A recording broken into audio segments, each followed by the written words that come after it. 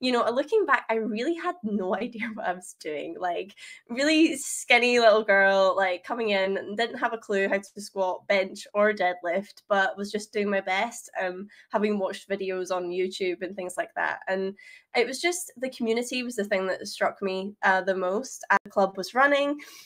And so I went along to that, and everybody was dressed up in like pajamas, and we were watching Jurassic Park, and there was like a big tub of mini eggs going around, and everyone just seemed to have such a positive attitude, and there seemed to be really like caring for one another. And one of the biggest things that struck me was Mm, the attitude around food. So right. obviously, Sure. from my background, that was a big deal. And the fact was that everybody kept talking about how much they wanted to gain weight or to get bigger and to get stronger.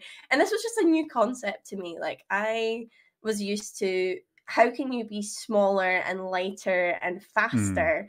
And so this was a completely different world, but a very positive one for me in my life at that time. And to be perfectly honest, like looking back, I genuinely credit powerlifting to saving my life. sure. I don't think I would be here without it.